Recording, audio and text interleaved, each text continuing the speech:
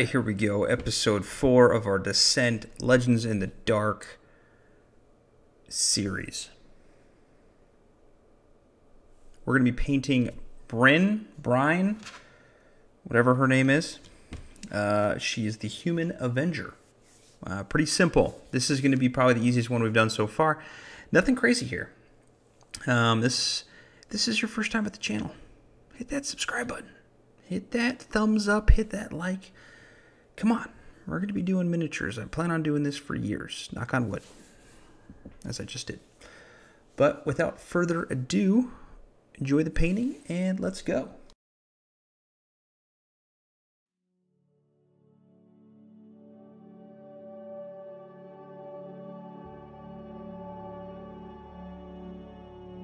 The first thing we're going to be doing is we're going to be scraping off all those nasty mold lines, and the arm of my Avenger had fallen off. So I had to re-glue that on it as I cut all the sound out, but I said about 50 profanities in about 2.8 seconds. After that, we're going to mount on some sticky tack, and we're going to prime this thing. I'm using an airbrush. You don't have to use an airbrush, but it looks a lot better, I think, when you're priming with an airbrush because you can control it a lot easier. We're going to use some black primer from Vallejo. We're going to spray that entire thing. And then we're going to use a zenithal highlighting of white primer from Vallejo. Again, if you don't have this, just use some spray cans, spray it all over with some black and then some white from above, and kind of get some emphasis of the white on the shield and on the face of our miniature, kind of like where the sun would hit.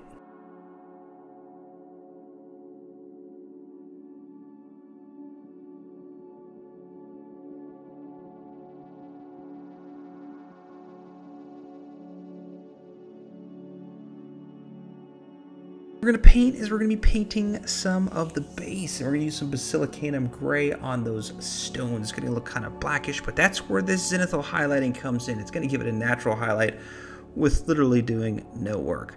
On this channel, we're all about making it easier on ourselves.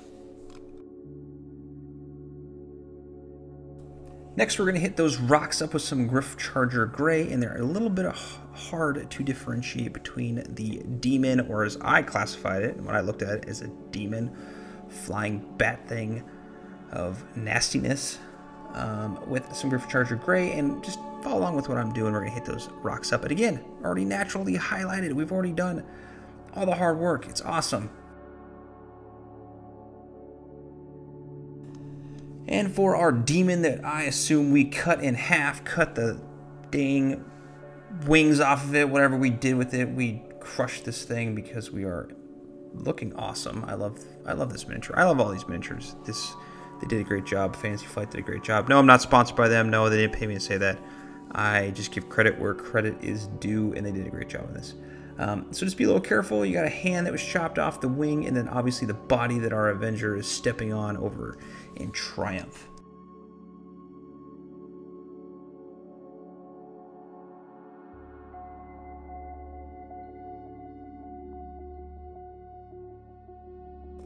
And it should look something like this.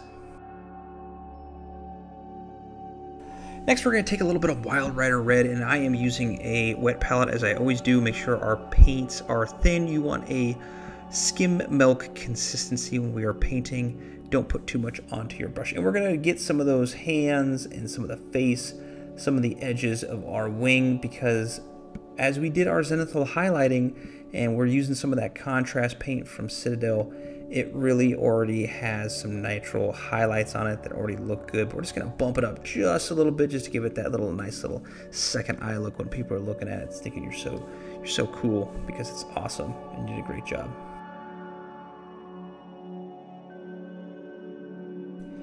And finally, for our base, a little added touch, we're going to put some Steel Legion Drab in the cracks. Use a small brush. I'm using size 1 or size 0 brush. And if you get some onto the black, that's fine. Hey, it's dirty, nasty stone. It's what it's supposed to look like.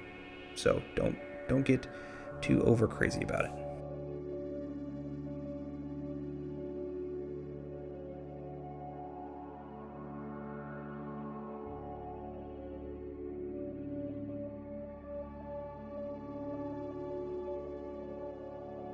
Next, let's start on the base colors for our miniature. The first one we're going to do is a Kislev Flesh on the skin, which is basically her face and her neck.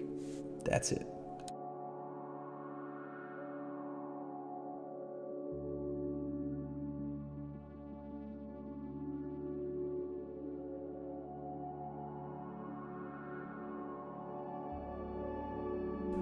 For the hair, we're going to be using the Doombull Brown. And of course, again, make sure we're thinning our paints because you can already see the naturally highlighted dark and light as we're painting these things in. And it just makes it so much easier to do our highlights at the end.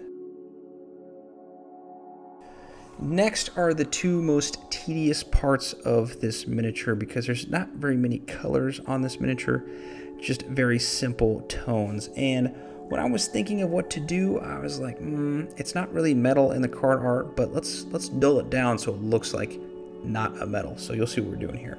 So we're gonna put this Screaming Bell, which is a metallic copper looking paint from Citadel, and we're gonna put it on all of the areas that are on the miniature showing that copper look. And then as we put the wash on later in the video and it really dulls it down, you can't even really tell that it is metallic paint. So just have a little bit of a leap of faith and trust me on this one and just follow along with what I'm doing.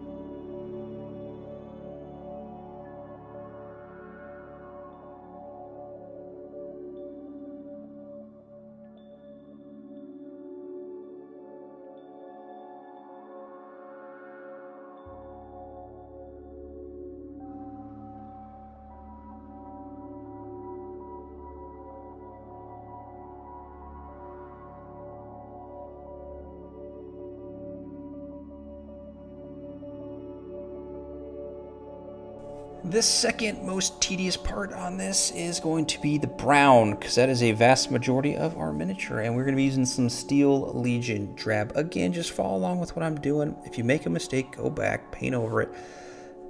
This is going to take a little bit of time, but once we get that wash on and we just do a little bit of highlighting, you're going to be done. This is probably the most minimal amount of highlights I've done on a miniature thus far in the series and some of the other series I've done. So just follow along. Enjoy the paint. I'm listening to a little, what am I listening to? You know, I'm listening to a little Armin van Buuren right now, his 1034 podcast. So, yeah.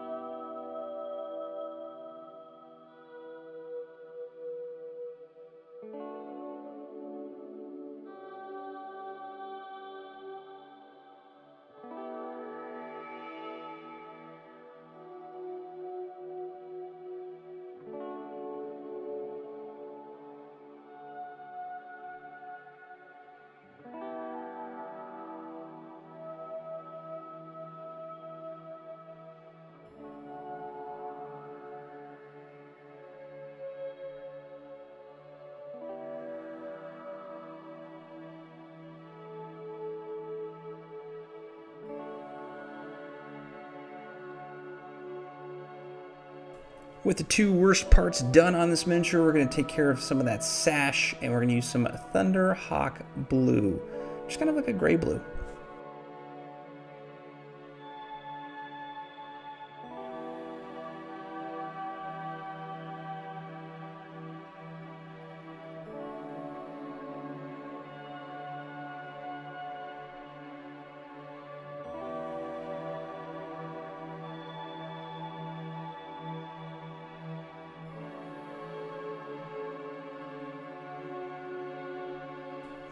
For some of our leather pieces, we're going to be using some Rhinox Hide, the belt, and some areas that are falling down. Again, just follow along with what I'm doing.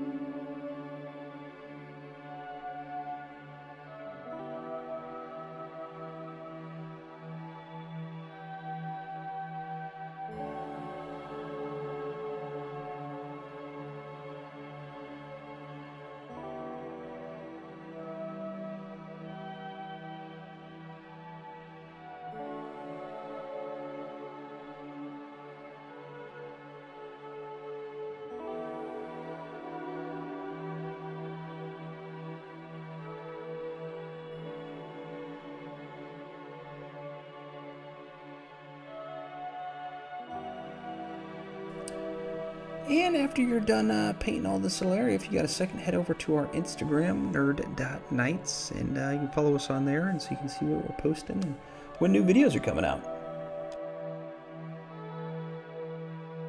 We're gonna go back to our Still Legion Well Drab, Still Legion Well Drab, Still Legion Drab Well. I'm not gonna edit that out because I want to see how crappy I am at talking off the cusp. And we're going to paint some of this parts in the front just to kind of make it uniform.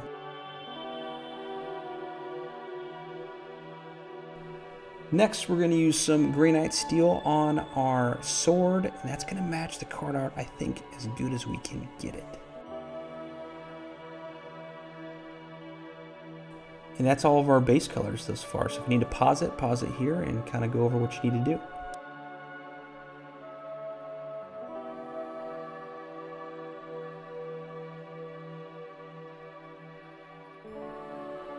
Next, we are going to start our washes, and the first thing we're going to do is our face, which is a Reikland Fleshshade, and that's it. Really simple on that one.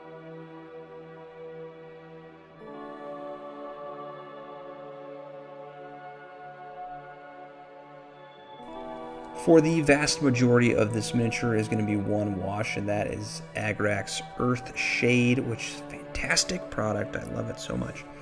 And we're going to be using this on all of our copper and brown portions of the miniature.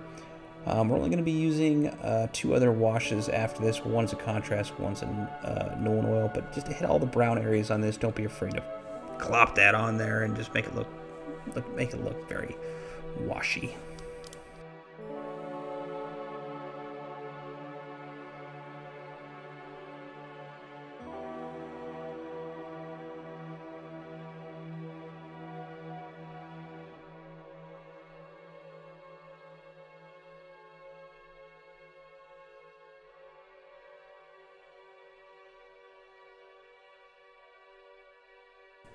For our sword, we're going to do a nice little bit of Nulin Oil on it.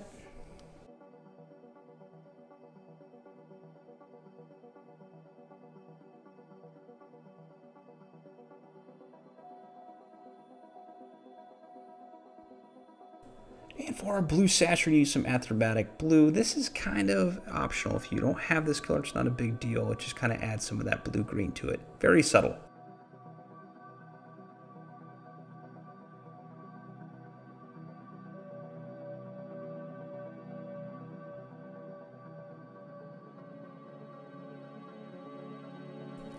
Coming down the home stretch, we're going to take some Corax White and we're going to make our eyeball. I could not see that left one, that hair's covered. I didn't even mess with it. You can't even really see, it's not that big of a deal.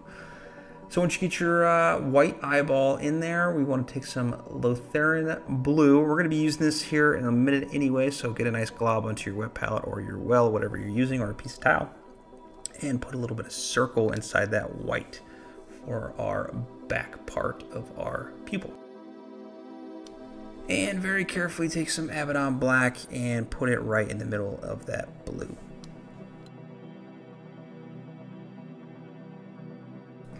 Starting with the skin, we're going to take some pure Kislev Flesh. We're going to hit the bridge of the nose, the cheekbones, the chin, a little bit of the chest that's popping out underneath the neck area.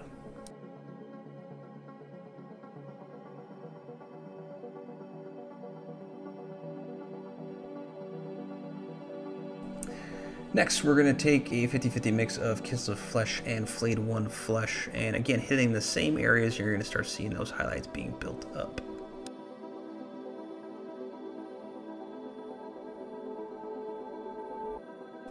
And finally, to match the pale skin tone of our miniature, we're going to be using some pure Flayed One Flesh. It's almost like she's seen a ghost or something, or she's just so battle hardened, or she hasn't seen the sun. She needs some vitamin D in her life.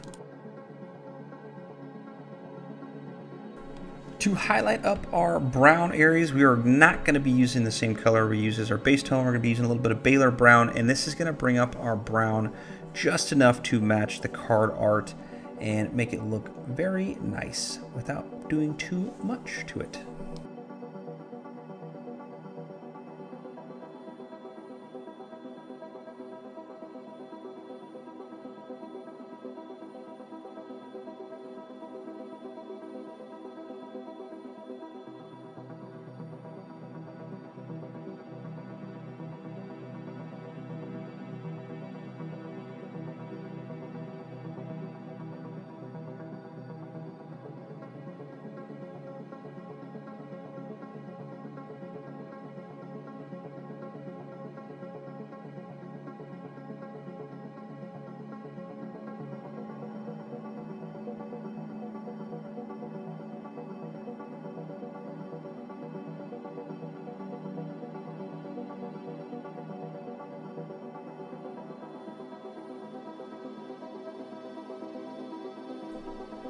Next, we're going to take some of the Gorthor Brown, and we are going to put this on some of our Rhinox Hide looking areas that we hit over earlier, just to make it a little bit more dull brown instead of that dark woodland brown.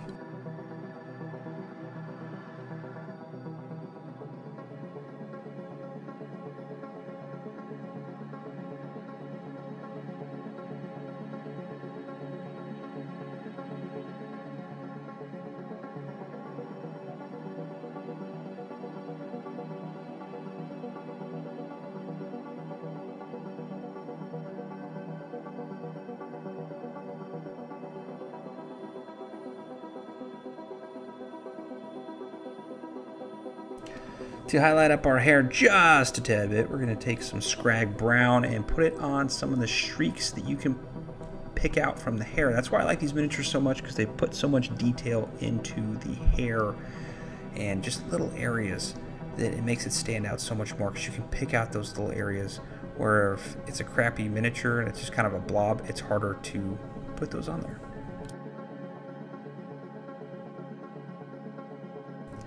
Next, we're going to take some Lothern Blue, like I mentioned earlier, and we're going to start highlighting up some of our raised areas on our little blue skirt or whatever it is here.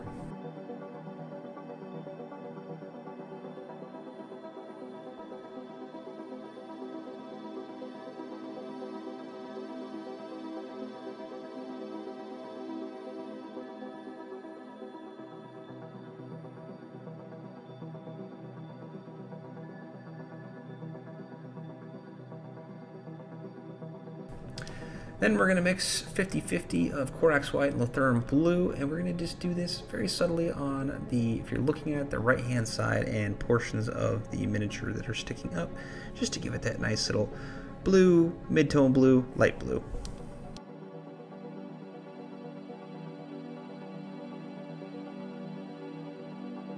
And for a little fun, some of our dark leather areas that we hit earlier, we're going to take some Doombull Brown. And we're going to hit those areas up.